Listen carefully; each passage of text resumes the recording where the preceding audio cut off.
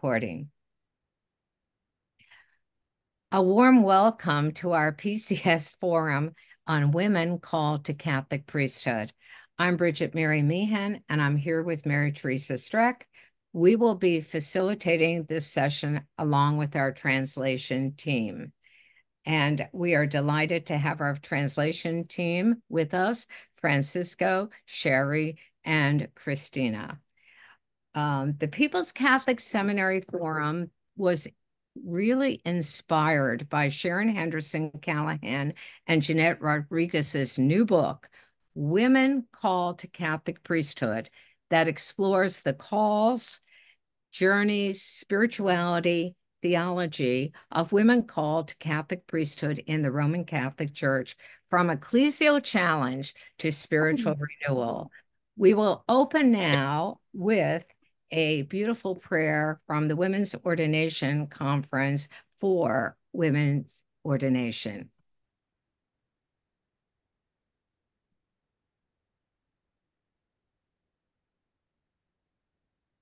Truth and justice, you tear down every wall. Same baptism, same spirit, same calling for us all.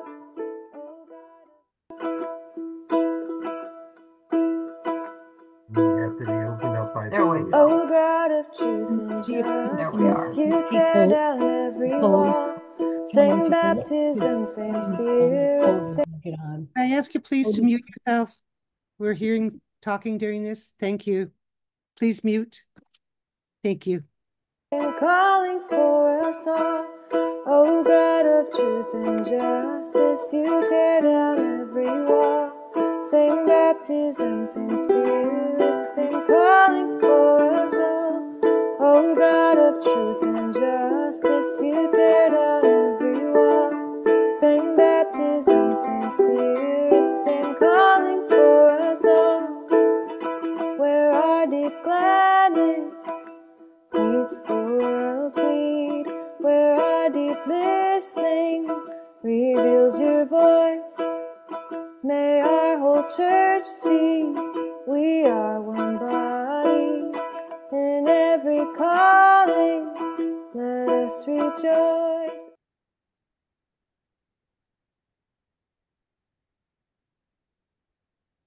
And now it is my pleasure to introduce the authors of Women Called to Catholic Priesthood. Sharon Henderson Callahan is Professor Emerita and past Academic Dean of the School of Theology and Ministry at Seattle University. A scholar of ministry and leadership, Callahan has focused her research on both Roman Catholic and mainline Protestant ecclesial formation.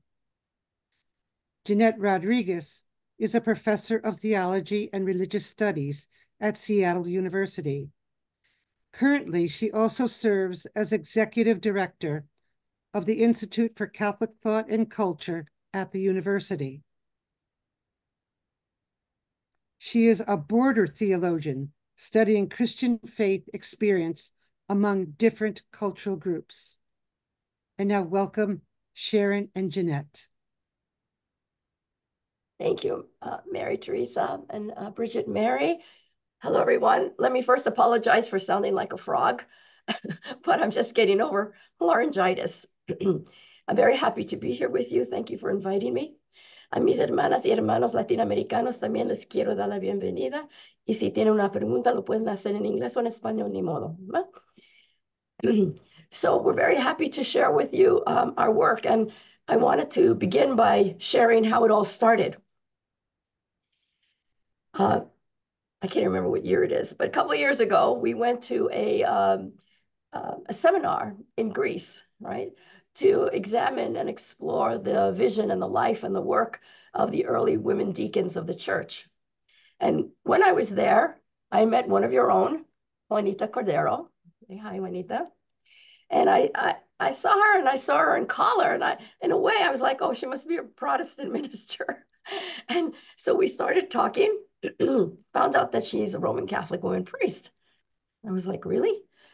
And I was a little taken aback, kind of like, what? But in that trip, during that trip, as I got to know Juanita and I heard her story and I witnessed her joy about how she talked about her priesthood and the Eucharist and her journey, I thought, oh my gosh, this is a story worth telling. This is a story that must be told, no? And so I came back home and I went to my best friend, Sharon, who's an expert on religious leadership. I said, Sharon, I want to write about this. Will you join me? Because between the two of us, I think we could put something together really good, really ethnographically sound. But of course, I'm a Catholic theologian at a Catholic Jesuit university, right? With you know who were the bishops. And so I went, let me go talk to my dean.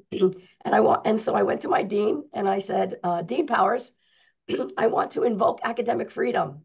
And he was like, oh no, Jeanette, now what are you going to do? Right.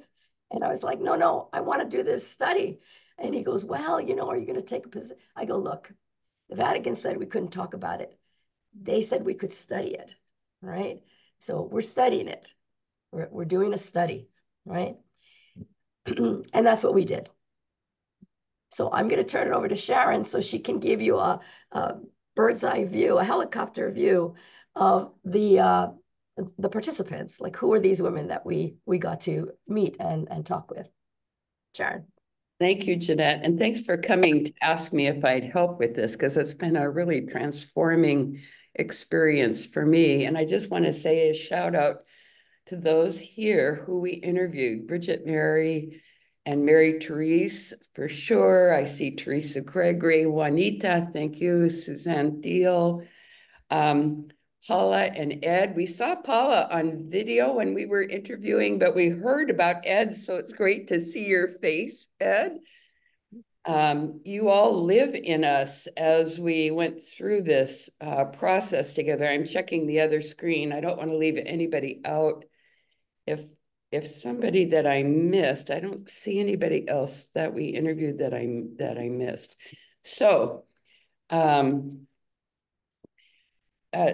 Jeanette still works at the university, and as a professor emerita, it means I have a lot more freedom. I can do whatever I want because the university isn't responsible for me. So I didn't go to a dean. I figured I'm fine. So there we are. And so we have tried, and I would just like to say, as I was reviewing the first chapter of the book in anticipation of this, I think it's really important to understand the kind of research that we did, especially in this movement of synodality in the church today, which Pope Francis is really calling us to deep listening. And Jeanette, as Jeanette said, I've done a lot of work on different religious traditions. And when I was putting together this 2-volume edited piece, 2 articles really stood out to me. One was by Simone Campbell about the social justice movement of women religious. And the other was by Diane Kennedy, who is a Dominican.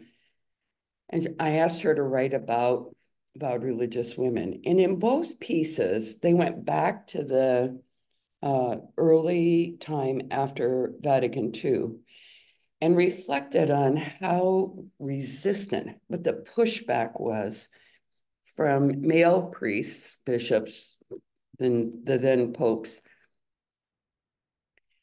and the categorization of women's voices as screaming, yelling, demanding, which, you know, many men are, and pardon me for the men here, not accustomed to dealing with women's anger and really don't know how to listen. So our task, I think, was to deeply listen and let women's voices be heard in a way that could be heard. And so this whole process of synodality that we're in, I'm and Jeanette both are hopeful that there's a new way of listening. So we really concentrated on hearing, trying to categorize or thematize so that the voices could be heard. That's our goal in this book. And I hope that as you read it, you find that we actually helped in achieving that goal. So at the back of the book, we have a couple of demographic data. We actually physically, either through Zoom or on site, interviewed 30, I wrote it down again because I always forget this, 33 women. And we used a lot of written material and other kinds of material for the other 9. And we tried to cite where we got the other 9 voices. So for a total of 42 out of a potential 350 when you look at the variety of lists, which is a very significant number of people Por representing tanto, hay un número significativo de personas que significant number of people Sorry, represented. sorry, excuse me. I'm sorry. I need to interrupt just because Christina is going to start interpreting right now. So I need to start the interpreting once again. I'm sorry for interrupting. No worries. Just 1 Thank minute. you. Thank Just you. 1 minute.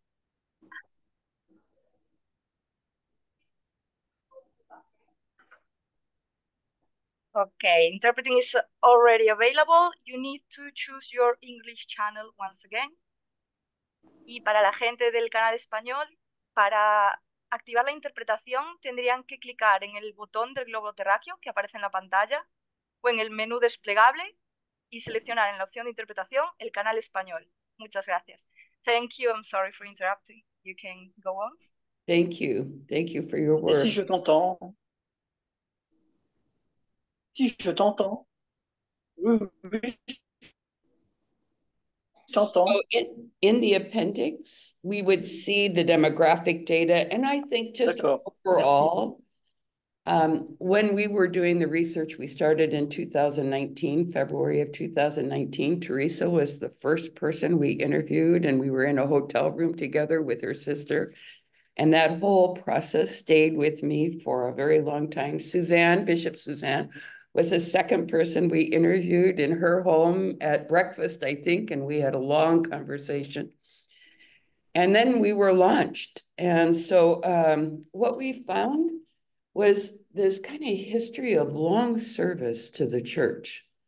Many, many, many years, upwards of 30 for many of you, as you tried valiantly to figure out how to follow God's call through the roads that were available, only to keep discovering that it wasn't the right end, the right call. So bad. And then because of that long time of service, Patty's father was the a fireman. ages of I know. ordination Okay, good. were, older. And we tried to elongate and describe some of that.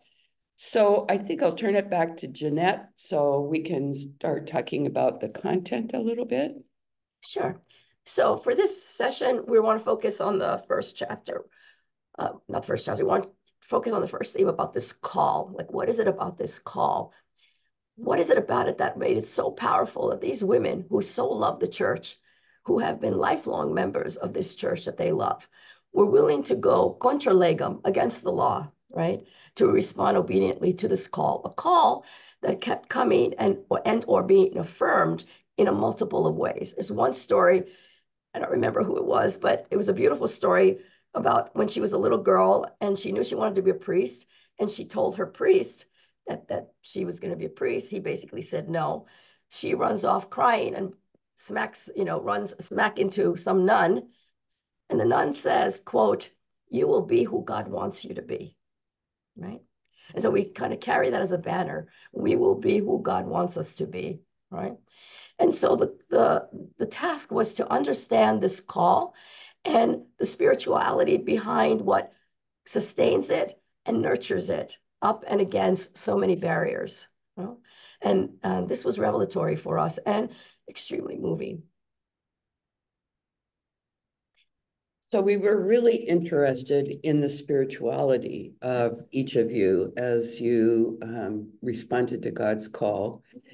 And both of us are steeped in scripture. So we had these running stories of scripture in our minds, and we could identify so many of them And so part of the task of writers and researchers is to say, is it our story to tell using your stories, or is it your story to tell? And where we landed was it's your story to tell. So throughout, we tried to keep ourselves as much as possible in the background. We constructed the text in the sense that we hoped made sense for people, but we really wanted to elevate and use and acknowledge your own stories. So we looked at spirituality from a variety of viewpoints, and we decided that Bishop Patricia Friesen really talks about call. And I love how she describes it. So on page 4, I think, we've cited her as saying, your call is an inner attraction that stays with one over time and tends to flare up into one's consciousness now and then. She notes there's a struggle within each person as they consider whether they have the necessary gifts and talents, and these have to be confirmed by friends and community.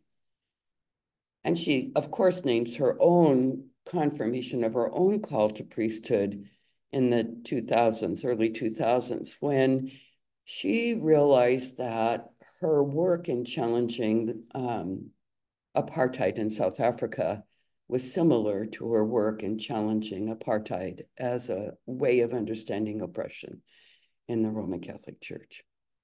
So she talks about this attentive listening, obedience to self, signs of the times, and then invoking the spirit. And I think if you follow kind of the way the book evolves, we really attend to her kind of outline of call and response. And I think that's all we had prepared to say, because we know Bridget Mary and Mary Teresa have ideas for how to continue. But we want to thank you each for your courage, for your willingness to share your stories, for your deep spiritual connection to each of us, and especially to those of you who risked being interpreted by these two women that are standing before you now. Thank you so much, Jeanette and Sharon. This was awesome. We are delighted that you will be back with us for each of these sessions that are going to be on Tuesdays at 1 p.m. with interpretation services also with us. So we would like now to continue the conversation that Sharon and Jeanette started in their book and focus today on when you heard the call to priesthood. How did you respond to it and overcome any barriers? We'd ask you to try to very much stay within 2 to 3 minutes so we can get as many people as possible to share. And please use the raise the hand function on your Zoom menu. And Mary Teresa and I will be calling on you, and we'll be keeping track at the time so that we'll hear from as many of you as possible who have been living the call over the years, to reflect on that and to share. So please take a moment, use the raise the hand Je peux y function, aller là? and we will call on you. And then please mute and unmute. Thank you. Luan. Lone. Ça y est, j'ai trouvé. Yeah. C'est ce que j'ai fait. Ça y est, j'ai levé la main.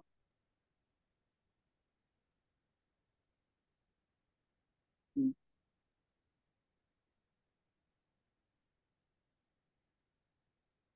Francisco, we're not hearing the French interpretation.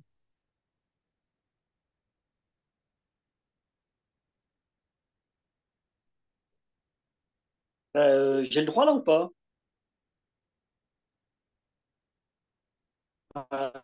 Je peux parler là? Allô? Oui, d'accord. Tu m'entends? Ok. Bonsoir à tous et à toutes. Yeah. Yes. Merci je peux juste témoigner que ma vocation, elle est venue doucement mais sûrement, mais dès le départ, à la base, moi je suis une personne contemplative et méditative, et donc je suis très philosophe dans l'âme, et je ne savais pas que j'étais aussi spirituel et religieux. Donc j'ai vraiment découvert ça enfant, et surtout quand après ma première communion, que j'ai fait à la Martinique, et là j'ai senti l'appel de Dieu parce que c'était dans la nature, dans, vraiment dans quelque chose d'extraordinaire. Mais cet amour de Dieu, je l'ai toujours eu parce que même quand je l'ai quitté à l'adolescence et que j'ai voulu en faire qu'à ma tête, eh ben, il était toujours là. Et c'est ça qui m'a très étonné, c'est de me dire que, en fait, j'étais quelqu'un qui avait toujours été spirituel, même si j'avais fait le minimum de ma foi chrétienne et catholique.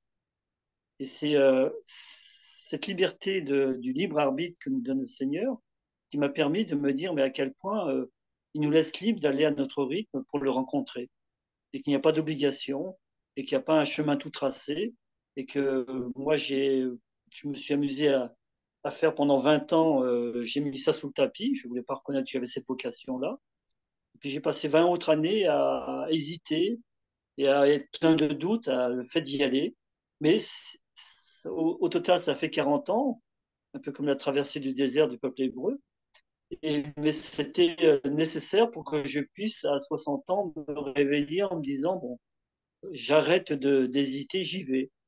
Et c'est depuis ma rencontre avec les femmes de Tout Apôtre, dans ce collectif, que j'ai rencontré Christina, et que quand on a vu que nos interventions, à la fois dans les réseaux et publics, d'essayer de faire bouger les choses par rapport à l'Église catholique, ça ne bougeait pas.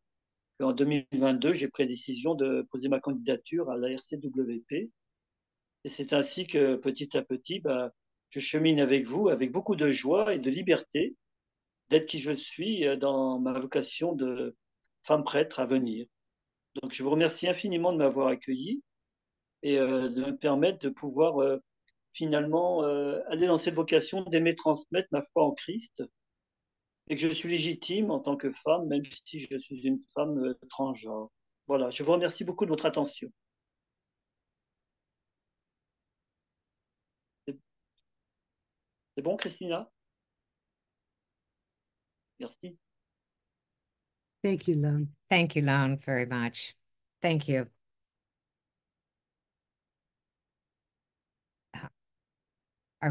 Regina. It Obligé was de vous only laisser. a clapping, not a hand sign. Please wait a moment. I'm correcting the English version at the moment.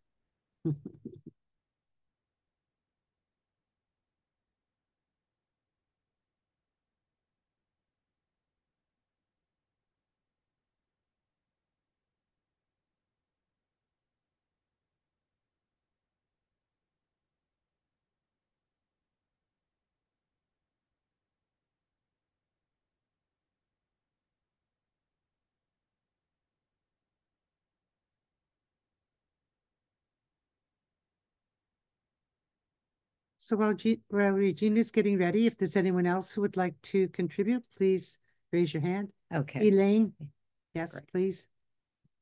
Hi, everyone. First of all, I just love this book. It is so helpful, and I'll be loaning it to many of my friends as a way of describing the organic process that leads us to the priesthood today. It's just a wonderful update. So my call started early, right after Vatican II. And it was a slow burn. It was a slow process. I was active in grassroots church groups, training for pastoral counseling, spiritual direction, and journeying with several base communities. And we began to hold our own Eucharistic liturgies in our homes, with or without the ordained among us. And I thought I would be content to continue doing priestly work without the official ordination. And then found that that was no longer acceptable, that um, I needed to embrace in a public way, in an official and sacred way among this body in the women's priest movement, my ordination as a Catholic priest. And several factors led to that. One of them being that when the pandemic hit and our clergy in the institutional church insisted that people needed to show up for the Eucharist, to be there present on church property for the Eucharist, I knew that that was wrong, that we could break bread where we are, with whom we are. And so we went online, as you know, and that was one leading factor to accepting formally the ordination.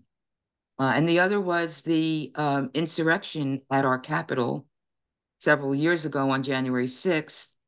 I realized that I needed to leave this, when I leave this earth, it had to be with my fullest identity, to be authentic to the life God gives me. It's great to be with you. Thank you, Elaine. And now, Juanita? My call came way before Vatican II. I was 11 years old, and that's when the priest was still facing the altar. And during the Mass, when he raised the Eucharist, that's when God called me. And I thought, hell no, there's no way. Only men can be priests. So it stayed within me. I entered the Holy Name Sisters, was a sister for 10 years, loved teaching, loved being with them. And then God called me out again. And I thought, what the hell? Where am I going? And a Jesuit brother said, there's a job opening in Phoenix, Arizona. I thought, where in the heck is that? I had to look it up on the map. And the call just kept coming. Well, I fell in love with a Jesuit priest who was stationed down in Tucson. And because I was in a Jesuit parish, he asked me to marry him. And I was fired, kicked out, contract terminated.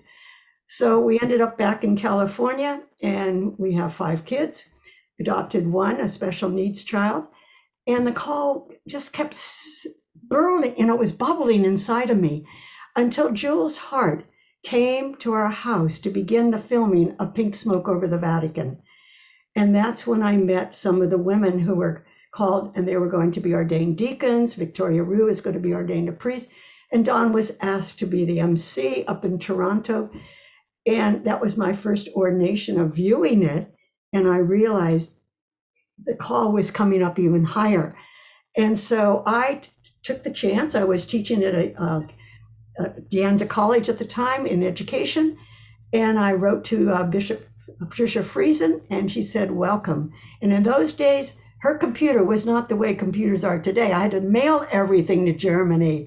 So it took a long time to get answers and responses back. I remember, Virginia, we were there for your priestly ordination in Stuttgart, Susan and I.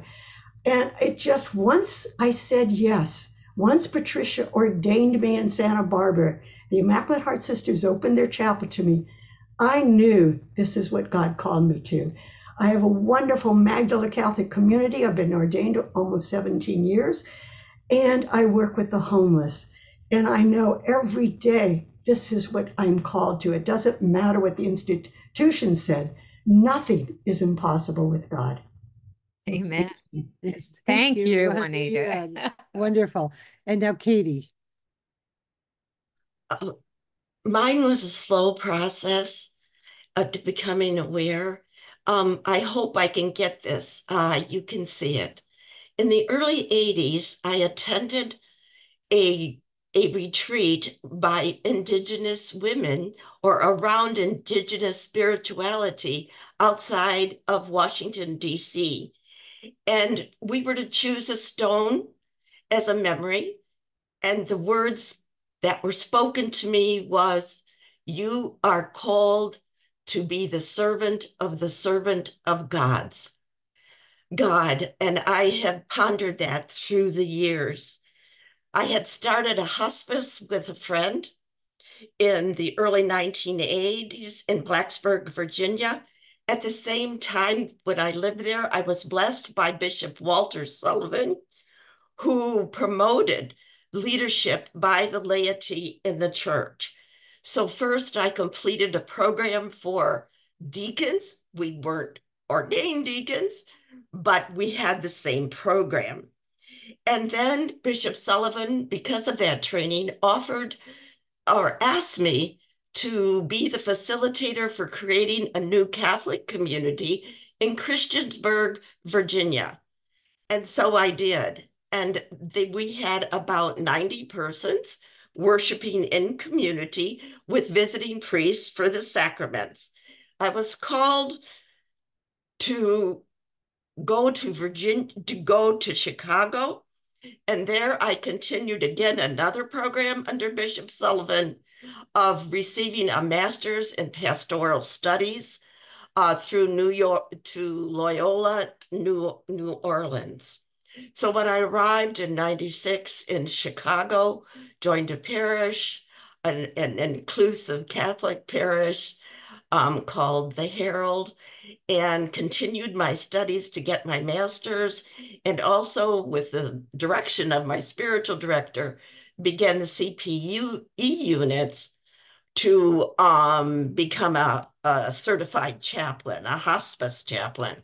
However, I lived a priesthood, and this is where I really felt this call to be servant.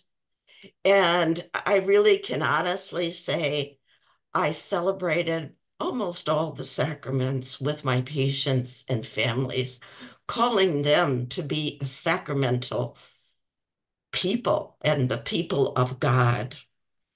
Thank you. So, Thank you, Katie. Thank you. And Thank you. Regina. I have to read it because my English is not so good. I have translated from Germany in German in English. Good evening. My name is Regina Ladewig. I have been following my calling to become a Roman Catholic women priest for 29 years, and I am now 48 years old. I live in Germany near Stuttgart, where Dr. Ida Raming is living. Since my studies and her ordination on the Danube in 2002, she has been a great role model to me and has now become a great bishop for me and many people. As part of my studies to become a primary school teacher, I majored in Catholic theology and art. At the age of 9, shortly after my first communion, as an altar girl, I felt that the place behind the altar is my home. At that time, I was completely new in my parish that girls were even allowed to serve as altar girls.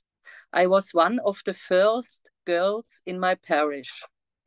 During my puberty, my youth pastor at the time, and especially the parish representative women, noticed very clearly that I felt called to a way in the church. When I was 19, I had a very concrete vocation experience. I was given to understand that you will become a Roman Catholic women priest. You won't be one of the first, but you will be the first. The key is inside you. I will let you know when the time has come to offer this to the official church. Afterwards, I was able to see my own consecration in St. Peter's Basilica in a kind of film. For a long time, I kept quiet about what I had experienced until the time came. In 2002, I was a guest at the ordination of the Danube 7 and then completed training as a deacon priest from the RCWP and was ordained as a deacon in Austria in 2005. I volunteered to do pretty much everything in the community, in my parish, from altar girl to sacristan, and have been on the parish council for decades.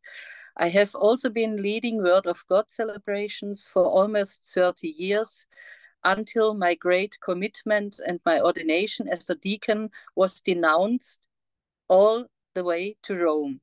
A preliminary investigation was initiated, the result of which was that I cannot be excommunicated despite the ordination, as the women's diaconate case has not yet been finally decided. Some things were forbidden to me by the bishop, but I have now regained almost everything, and I'm increasingly taking on leadership roles in my community and my parish. I have been involved with RCWP for years, and I'm active in the reform groups Maria 2.0 and We Are Church here in Germany.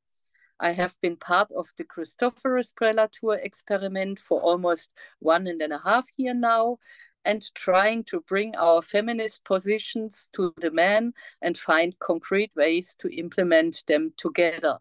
Not easy, but exciting, especially since our women's networking now takes place worldwide, and we know from so many women around the world that they feel called to the diaconate and the priesthood. And it was so moving last year in October 2023 to get to know many of these women personally in Rome during the World Synod and to hear their stories. Now it is time to refresh my theological studies and learn the missing elements so that I can perhaps be ordained as a priest next year or the year after. Thank you. Thank you. Thank you very much, Regina. Thank you. Is there anyone else that would like to share? Suzanne. Excuse me, before we continue, could we have a short break for the interpreters? Would that be okay? Yes. Okay, so we can be back in 10 minutes with interpretation. We can have a coffee meanwhile. I'll stop the recording as well in these 10 minutes, okay? And Mary Teresa, Christina won't interpret anymore because one just left the meeting. Okay, just to let you know. Francisco will keep interpreting, but Christina will stop. Okay. Thank you. Thank you very much. No problem. Okay, so we can be back at 5 to. That's okay. 5 to 2. Wonderful. So we're going to take a little break now, give everybody a little break, and we will be back at 1:55 with interpretation. Thank you, everyone, so much. We will continue. 2 minutes. Thank you. Thank you. It's very Welcome back, everyone, to continuing our program and our sharing on our focus question today. When you heard the call to priesthood, how did you respond and overcome any barriers? Please keep your response 2 to 3 minutes so we can hear from as many people as possible. Thank you very, very much. So, Suze, why don't you start us? Okay. Excuse me. Before we begin, I wanted to remind you to activate. You need to activate your interpreting once again. Okay, so you need to click on the globe icon you'll see on your screen, the bottom part of your screen, and then choose the English channel. Okay, and I'll explain this to the Spanish-speaking people, sorry. Hola, nada, de nuevo, simplemente recordaros que tenéis que activar la función de interpretación en el icono del globo terráqueo que aparece en pantalla y seleccionar español. Eso es todo, muchas gracias. Thank you, you can begin, sorry.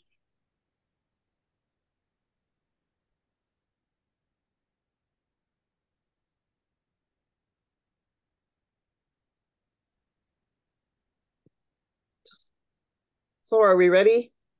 Yes. Okay. I just want to congratulate you, Regina, for being our permanent deacon. Frequently we say we don't have deacons, but you've been an example of our permanent deacon. I'm not sure I had a call. I don't know if I had a call or not. I don't recall anything, being hit lightning bolts or whatever. I do remember playing mass. I remember sitting in that third pew all the time wanting to be a priest, but I don't recall a call. What did happen to me is I read an article called, of all ironic things, "The Lady is a Bishop," which was about Patricia Friesen in the Call to Action magazine in 2006 or 5, maybe even. And I contacted her, and I think she called me. So I think that's how I actually got involved. We've been talking about these singular initial calls that we've all, gotten in some form or another. And I guess I'd like to challenge us to think at some point of a collective call. What is our collective call now as a group? How are we going to sustain ourselves? I hate to be an editorial fact checker, but we don't have 350 people. We never did. We have 254 ordained people right now. And one of the things that was a difficulty for me in the very beginning was nobody knew who anybody was. There was no lists. There were no telephone numbers. There were no addresses. There was nothing in 2006. And so that's how I got started with all of this administrative label. But I think we have a challenge for a collective call as far as our movement, as far as oppression of women and children. What are we doing for the sustainability of this movement? We've had 90 former members, 90 worldwide. Right now, we are at 295. I hate to throw stats to us, but the fact of the matter is, and I feel like the canary in the mine, I don't see us growing. In all reality, where are we growing? That we can't get to even that 300 mark. So I see a real challenge of us working together worldwide for some kind of collective call about what we're all about. So I guess I would just challenge you all for that. The book is a wonderful beginning, and it's a good academic study. But how are we getting to the people in the pews? How are we really talking to the people, and not just our preaching to our own choirs, so to speak? So anyway, hate to be a bummer or a downer, but facts are facts here, everybody, and we've not moved that dial for 5 years or more to the 300 mark. So we need to look at the growth and who we're about collectively, I think. And what's the collective call? So that's just my 2 cents worth. Thank you, Suzanne and Sharon. Thank you, Suzanne. I don't know where I found the list that had 350 at one point in time. So I'm glad for facts because I tend to check them as well. I do know that at least 3 of the people that we highlighted have died since we started our process. So that's also a truth, and I'm in sympathy for what you're saying. And I just 27 together. Sorry for interrupting you, but 27 are deceased. Yeah. But only 3 of the ones that we interviewed is what I was saying. I did want to just respond once to Regina. And Regina, it would be a great honor for me if you would communicate to Ida how important her work has been in this process on our behalf. We have not communicated with her personally. We used her writings.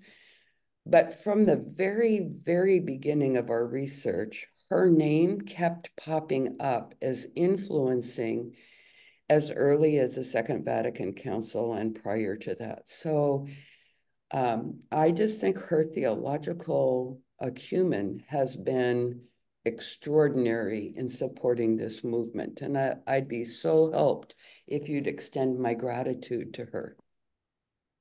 I see her on Thursday. Thank you. Thank you, Sharon. And either Dottie or Joan. Yes, hello, I'm Dottie Shagru, and I'm a priest with ARCWP. And in fact, I'll be celebrating my 13th anniversary on September 11th as ordained as a priest. I want to start with what which wasn't my initial start, with what Sue's just said about the collective, looking at a collective call. I didn't ever think of it that way, Suze, but I think that's absolutely critical. And I think that sometimes some of the folks that are asking to be members of the women priesthood movement don't understand what movement it really is. And because there isn't, we have a significant number of people, and I'm sure that's true of RCWP as well, that really don't participate. very strongly in the activities of either at annual meetings or all the awesome programs that People's Catholic Seminary present to us. So I think that there's a lot of education that needs to be done on that concept of collective call. And I'm really going to think about it and pray about it and be in touch with you because I think it's a critical issue. The older I get, I don't mind telling you I'm 81 years old. I was ordained late in life, but I certainly wanted to be a priest since I was 7. And I discussed that with my mother, and we had quite a discussion. I discussed other things that I thought were unfair at that time, at that young age, that girls couldn't do. And by the time I got to the 5th grade, we moved to a brand new project, one of those like condominiums, but a project, low income. I was one of 7 children. And I know we moved there in the 5th grade, and that's when I set up an altar in our bedroom. There were 4 girls in my family and 3 boys. The 4 girls slept in one room. And I set up my altar on top of my bureau, and it didn't come down for a long, long time. In fact, even my friends knew that altar was in my room, and they used to tease me about it and thought, you think you're going to be a priest, the day will never come. My mother used to encourage me, my Irish Catholic mother, who went to church as often as she could every day, and had this wonderful prayer book that I just recently found in an old box that my younger sister had with all sorts of wonderful things. And she was the person who really said to me, if you don't think you're going to live long enough to be a priest, you should leave the Roman Catholics and go join the Episcopalians. I said, Mommy, I'm Irish Catholic, remember? We don't do those kinds of things. So it was very early on that I knew that's what I wanted to do. And since I couldn't, I entered religious life. The Sisters of Notre Dame de Namur, the same community that Paula once belonged to. And she was in the Maryland province and I was in the Connecticut province. And I was in that community for almost 30 years, 28 years. And it was a wonderful experience, but I grew more and more discontent with the institutional church. So I'm really glad that I met Bridget Mary and Mary Mother of Jesus because it opened this door for me. And it's been a pretty terrific experience. So thanks for the opportunity to share. Thank you, Dottie. Thank you, Dottie. And Teresa? I would like to just add something to the conversation that what I found was the insistent call from the people that I worked with in the pews. And I felt that over the 30 years of my ministry, that from when I was just a young tyke, just starting out in ministry, and the charismatic prayer group drugged me in one day into their meeting, and I was not a charismatic prayer, but they said, Teresa, that God has told us to pray over you, and I would stand there dutifully and let them pray over me, and they said, there's something going on with you. We don't know what it is, but there's something you're going to do.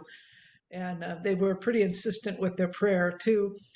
Later in ministry, when I was a parish life director in Idaho, and people would come out of the church, and I was the canonical appointee for that parish, and I had a priest sacramental minister, and people would come out and they would say, "What was that we just did?" And I said, "Well, that was mass." And no, we don't have mass like that in this is a resort town in Iowa or Philadelphia. We don't do that there. What was going on there? And there was such a companionship that I had with the priest ministers that I worked with, and such a freedom and a call from some of my male counterparts in the more traditional church that allowed me to be and do what I could be and do. And I felt that throughout my ministry too. I've known Sharon for most of my life, and just the call that she gave me as a lay woman, the women religious that called me, the people in the pew, to where finally toward the end of my career of ministry in the Catholic Church, when the bishop of Idaho at that time told me that there wasn't any place in 56,000 square miles that he wanted me to serve in the diocese any longer, because the priest didn't want to work with me. I knew that who wanted to work with me were the people in the pew. The people who called me wanted to work with me. And it was really never from the bishops that I felt a call to priesthood, but it was always just from the people. And that was what sustained me and continued me on my journey then, once I left formal ministry, to accept a call to becoming a Roman Catholic woman priest and continuing with the small community in Idaho, even though I live abroad some part of the year. We connect. We just had a lovely service last Sunday over Zoom where they gather in a house and I am here and others were coming from other places, and just enjoying that company and that being with. But I would say that the insistent call of God through the people of God is what I couldn't ignore, and finally had to say yes to. And so I thank Jeanette and Sharon for writing this book, and for all of you and all of the insistent calls that you could not ignore as well. Wherever they might come from, there is an insistence of the Spirit to call us to be who we are called to be. And so thank you for saying yes. And I thank myself also in gratitude for my courage to say yes as well. Thank you, Teresa. And Paula and Ed. Well, I didn't want to take too much time here because I want to hear other people's call, but my story of their call. But my call is in the book, and what I want to thank Sharon and Jeanette for is they really used my voice. I really heard myself when I read what they wrote, because and I appreciate that. It came through very clearly because my call was very dramatic to me. I didn't expect it. I've always supported women priests that I knew of, but never felt called to it to myself until January 15th, 2012, when I was reading the call of Samuel. And I sat down and said, "Speak, God, your servant is listening." And as clear as anything, I heard God say, "I want you to be a priest." And I responded physically. I cried. I shook. My body just shook. And fortunately, I had this guy right next to me. And he said, keep listening, keep listening. It's from God. You'll keep getting it. And I did. And when I told my praying community about my call, about that day, they clapped. They shouted. They hugged me. They affirmed me. They said, "We knew it. We knew it." And so it was to be affirmed, first called by God and then by my community, and then recognizing it myself. I just really appreciate it. And again, I can't thank Sharon and Jeanette enough for putting this all into words. So thank you. Thank you, Paula. Thank you, Paula. And Miriam.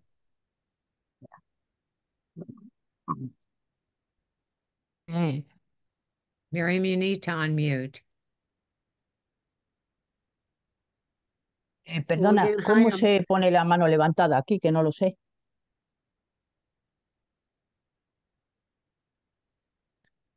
Your hand. Elaine, No is sé. asking? No, Baleen. Oh, Baleen. Yes. Oh, they'll help. Okay. Miriam, I think we called Okay. on Miriam. Go ahead, So, Miriam. my name is Miriam Picconi, and I'm a Roman Catholic woman priest from Florida. No sé Though dónde I pone. didn't Bueno, originate from Florida, vale, I was a Catholic ya, pero no sister lo for veo. Vale, pero 25 bueno, years. como que tengo la I was mano a levantada, ¿vale? I was a Ahora lo Trinitarian busco. sister. And so my whole life was dedicated to serving the church and the people of God. And I absolutely loved ministry because that truly was my calling. And probably the last 8 years, 10 years of my life, I began more in leadership roles. And at my last ministry, I was the pastoral director of a parish. And I had a priest who was a sacramental minister. And we shared ministry, but a lot of times I was called to do word and communion services, visit the sick, and I worked with the RCIA program. And more people began asking me to do word and communion services. And uh, it, it was like I was doing everything but consecrating the sacraments. And yet I even had baptism at the hospital. And all of this just started coming together for me. And it was like, I know I was always called to service, but, you know, being exposed to doing that work, it just affirmed this is what I want to do, but I couldn't. I kept saying this is as far as I'm going to get, or as close as I'm going to get to priesthood, is doing word and communion services. Well, then, as Providence would have it, they invited me out of that ministry because of a political situation. Because they got my picture cheering at a Democratic conference. Well, that blossomed into saying, "Okay, we don't need you anymore." Anyway, it was a very devastating experience after serving the church for 45 years. And so I came to Florida to retire. Lo and behold, I mean, it was in God's plan that I met, well, my friend said, let's get in touch with this bishop over there in Sarasota. One thing led to another. There's so much to a story, but I was aware of the Roman Catholic women priest movement, but I never thought I would have the chutzpah to say yes. I mean, it takes a lot of courage to walk away from the church that you love, that you've ministered. This was your identity. This is who you're called to be. However, I got the chutzpah. And through a process of prayer and discernment, I was able to let go of the fears of leaving the church because I realized my God was much bigger than the institutional church. And so, needless to say, one thing led to another. And the other ironic thing is we didn't have a community to begin with here. We were new here. And so how are we going to experience our ministry? Well, God provided ways for us to minister. And before you knew it, we were doing a liturgy at an interfaith service at a castle in St. Augustine, Florida. We ministered at a community that was established by married clergy who needed additional priests to celebrate liturgy. And before you know it, Wanda and I were down in Titusville celebrating liturgy twice a month. And so, and we were I was presented for ordination by an Episcopal priest who stood up for me and affirmed my gifts to ministry. So it's a lot of little pieces that came together, but I am so grateful for the experiences that I've had that has given life and expression to the gifts God gave me. And I'm very happy to be a Catholic priest and Thank you, being able to Miriam. experience this. So thank you. Penny. Thank you. Thank you. Okay, hi everyone. I'm Penny Donovan. I live in California. I've been a priest since 2016. And like several of you have said, my story began when I was a kid and we were visiting the diocesan seminary. And I remember telling my mom, I was like 6 years old, that I was going to come to school there because I was going to be a priest. And so my mom explained to me how doesn't quite work that way in the Catholic Church. And I said, don't worry, it'll change by the time I'm grown up. Well, I figure either it took me a heck of a long time to grow up or God found a way. But I did the things you normally do when you can't be a priest. I entered religious life. Like Dottie, I was a sister of Notre Dame de Namur. I began teaching. I love teaching. I'm a natural teacher. And it was such a gift to me. And I love teaching science. And it was much later that I discovered why my love of science and spirituality are so interwoven. And but at the time, I realized, number one, I wasn't called to be a sister, but there was something else. And it took me years and years to realize what it was. And I later became an associate member of the Cincinnati Dominicans. And it was Diane Kennedy, I forget who mentioned her, who started that particular organization, but going to one of our regional meetings and seeing pink smoke. And that was just an explosion of emotion within me, because I knew that God was opening this vast doorway. And what's so funny, and what struck me over and over, is what God's great sense of humor is like. Because I had visions of myself giving retreats. I mean, that's kind of what I saw myself doing. The combining my love of science and my love of prayer, Celtic spirituality, drawing it all together and doing retreats. And that never happened. I mean, it just didn't come to pass. And what has happened is a whole new ministry with the homeless. And we have a huge, as every large city has, a huge homeless population. The beauty of it is, I'm also with the Magdala Catholic community, who are a wonderful, wonderful group of people that that has been meeting. We started meeting in Juanita's home, and I later moved in with Juanita, so our home. And we had a fantastic house church, but of course, COVID. But they have continued being enormously generous and have supported our work with the homeless for years. And when I first began to realize that I could, in fact, realize my call to priesthood, the Magdala community supported me 150%. And I have always been so grateful for their support. So I have found my journey within priesthood to be as kind of windy as my journey to get here. But it's been a wonderful kind of windy. And I just feel myself so incredibly fortunate. And I'd like to thank you, both of you, for writing this book and sharing some of these stories. People need to know God is working in the church, the lowercase church, which is the real church. Thank you very you, much. Penny. So Thank before we you. begin, we have 3 more people to speak before we end today. So we'll start with Denise, then Belin, and then Connie, and then our time will be up. Okay. So Denise, if you would continue. Okay. Hello, everyone. I am in Alaska, and my journey, I was not raised Catholic, so I'm one of the converts among all of you. My call to the Catholic Church, I had a very foundational, very strong Presbyterian.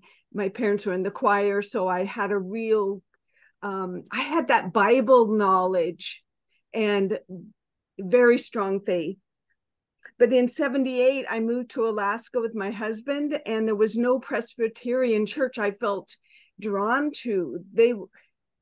So my neighbor called me and knew I played the guitar and had played at church. And she says, "Oh, the Dominicans are coming for a mission. We need you to come and play music." And I said, "Sure, okay."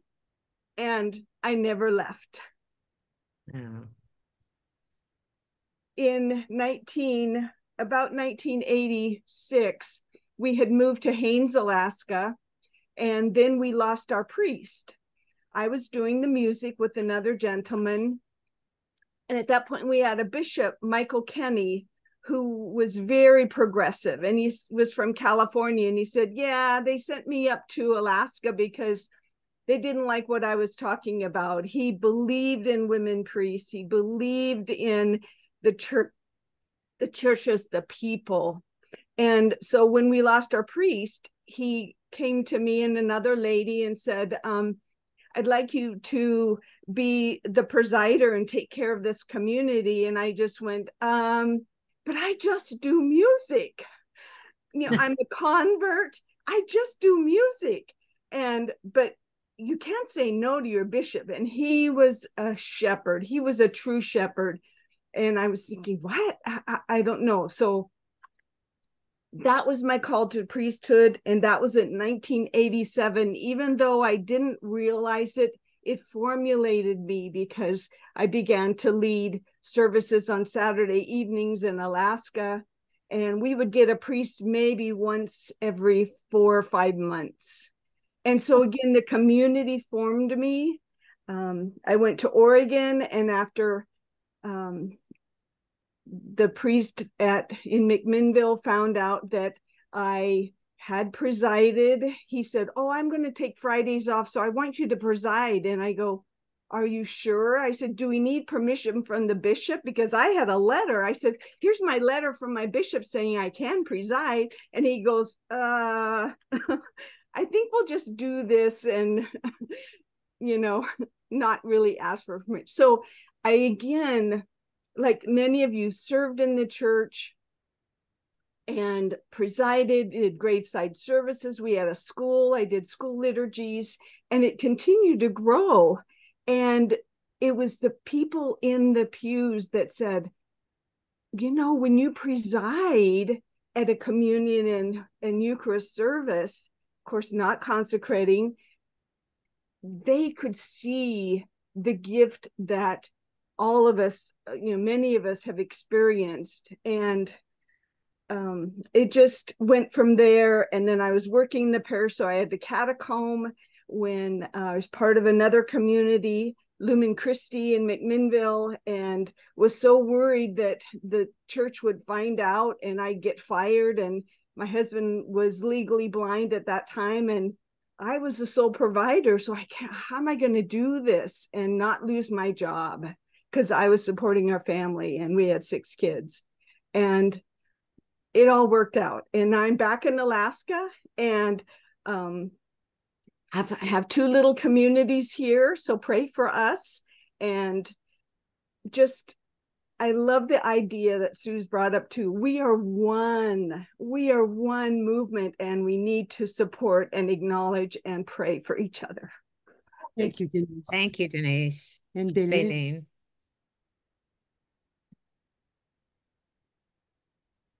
Bueno, saludaros a todas y bueno, primero deciros que soy de Valladolid, España, y que se me va a nombrar presbítera el próximo 13 de octubre en Roma.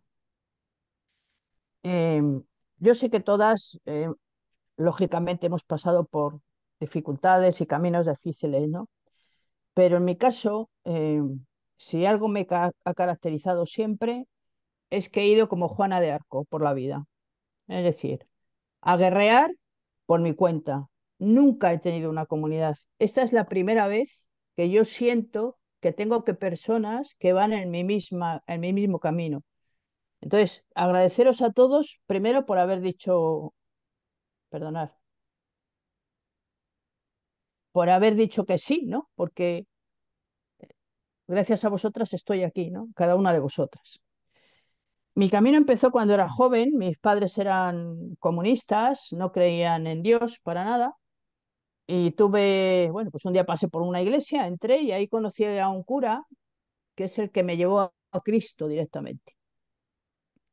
Él nos dijo un día, tenéis que volveros a bautizar, porque el bautismo es un sí de cada uno personal, no vale el de cuando erais chiquitines, ¿no? Y cada uno o cada una tenéis que decir una frase que os caracterice durante la vida, en público, ¿no? A toda la comunidad. Yo dije, Señor, haz de mí lo que quieras. Y realmente lo he hecho. Basta llegar aquí, yo tengo 65 años, jamás pensé que podía llegar aquí, pero yo ese día acepté a Cristo como mi objetivo principal en la vida, y también tuve una opción personal dentro de mí, que es dedicarme siempre a los que más sufrían, a los más marginados, a los que más necesitaban de la voz de Jesús, de Nazaret. Y esa ha sido mi vida. Me fui con los gitanos, con la comunidad gitana, a vivir a las Chabolas, luego fundé el primer piso de drogadictos en Valladolid, luego la primera asociación de mujeres. Todo pero ha sido una lucha en solitario prácticamente, ¿no? He sido directora de 3 casas de acogida para mujeres maltratadas, todo ha sido así, ¿no? Y hasta que llevo un grupo de oración ahora, que por cierto se han dado de baja algunos y algunas cuando se han enterado de mi ordenación. Y, y ahora la lucha es de que ese grupo con el que comparto cosas, pues llegué a entender también las reivindicaciones de la mujer en la Iglesia Católica, ¿no? Toda esta experiencia me ha llevado a que me echaran de las iglesias, a que no me dejaran entrar, a que no me miren por la calle. Siempre he intentado entrar. Mi ilusión máxima era poder dar comulgar, ¿no? Porque mi vocación al final era, Señor, mi petición era, déjame dar una Eucaristía. Y lo más cerca que voy a estar de una Eucaristía es leer las lecturas en la misa y dar la comunión. Eso se me permitió, pero a los 2 meses me echaron, ¿no? Vamos, me echaron. mm, Amablemente me echaron, ¿no? Entonces, bueno, pues gracias por estar aquí todas. Gracias por hacerme experimentar una nueva dimensión en mi fe, que es la comunidad. Y espero, bueno, aquí me tenéis para lo que queráis. Thank you, Thank you, Belén. Belén. Okay. And Gracias. Connie, you are our last person because we Nada, need vosotros. To say well, hello. okay. Francisco, can we go a little over, or do you need to No leave? sé si seré. Can we...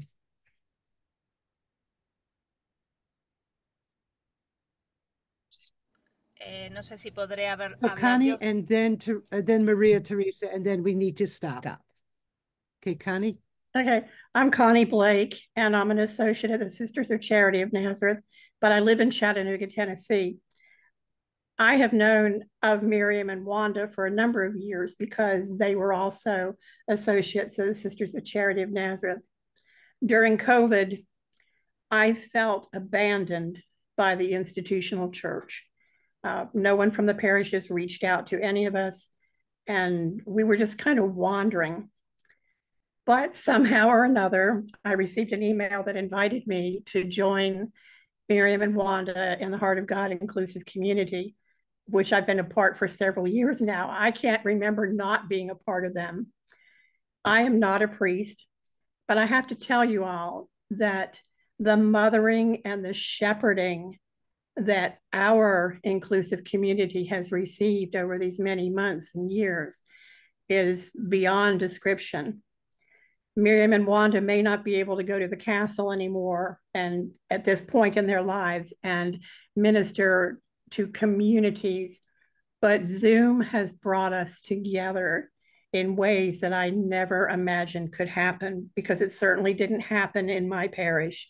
It didn't happen in the institutional church. So what I want to say is, if any of you ever feel like you are not doing enough, just think of that one person out there in Zoom land or in your community or wherever that you have reached out to and touched in ways that you didn't even know were possible. So as a member, a family member of the Heart of God Inclusive Community, I cannot thank you women and men who were brave enough to answer the call and to say yes and risk whatever you had to risk to get this far. So thank you very much. And so our last person coming on now is Maria Teresa, who is also one of our new candidates. So Maria Teresa, if you will close us out. Yeah.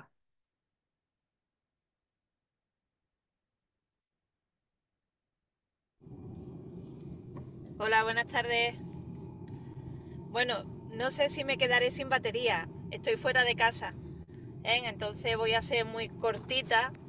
Lo primero de todo, daros las gracias. Yo quiero daros las gracias por lo valientes que sois, de dar este paso, que a los ojos de mucha gente, pues bueno, estamos haciendo algo que no está bien. Pero yo creo que a los ojos de Dios sí que está bien. Sí que está bien. Bueno, me llamo María Teresa, soy de aquí, de un pueblo de Huelva, que es Isla Cristina, en Andalucía. Bueno, yo vocación de sacerdote lo tengo desde que tenía 17 años. Lo que pasa es que cuando yo se lo dije a un sacerdote, me dijo que como eso no podía hacer dentro de la iglesia, que me metiera religiosa. Y he sido religiosa 11 años en una comunidad que se llaman Hermanas de la Cruz, y después estuve en otra comunidad religiosa 7 años, hasta que pasó un problema dentro de de la comunidad parroquial. Y bueno, ya he pasado 2 años muy difíciles, tanto personales como de tema de fe, ¿vale? Como todas vosotras, ¿eh? Mi historia no es diferente, es muy parecida. Sentimos un abandono de aquellos que, bueno, que deberían de vivir la misericordia y el perdón. Aquello que predicamos lo deberíamos de vivir. Entonces, en ese momento tan difícil para mí, pues me encontré con un vídeo, ¿vale? Donde sale Cristina y donde sale otra muchacha, ¿vale? En el que hablaban del sacerdocio de la mujer. Entonces empecé a conoceros y bueno, me puse en contacto con Cristina y bueno, hemos estado unos meses conociéndonos hasta que ya no es que se me quitara el miedo, porque claro, yo lo primero que pensé, creo que es lo que habéis pensado muchas, que la iglesia nos excomulgaba. Y claro, yo desde que tengo uso de razón, vivir sin la iglesia es como vivir sin respirar, es imposible. Yo creía que era así, ¿vale? Entonces mi miedo era que, bueno, ¿y cómo que me excomulgan? Y si después, pero bueno, yo siempre he confiado mucho en la providencia de Dios y yo sé que Dios está en medio de aquellos que estamos luchando por hacer solo su voluntad, no la voluntad de nadie, sino la de Él. Yo creo firmemente que la voluntad de Él es que yo dé este paso que Él lleva tanto tiempo esperando, y yo creo que ya es hora de dar ese paso. Sumamente agradecida y feliz de conoceros, de conocer vuestras historias, de saber que hay gente que quieren hacer algo que muchas personas no nos comprenden, Okay. no como queremos nosotros. Thank you very much, everyone, for being Me here with us alegría today. poder ser partícipe. We'll see you next week, Tuesday at 1 o'clock, same time. The topic is the second dimension of the book, ministries. We will share on ministries, first with Sharon and Jeanette, and then we will have an opportunity to share on our ministries, our diverse ministries. See you then. Thank you so much. Many, many blessings. Thank you. And to our interpreters, to Thank Sherry you. and Francis. Thank you. Bye-bye. Thank you. Thank you. Bye-bye. Bye. Bye-bye. Thank you.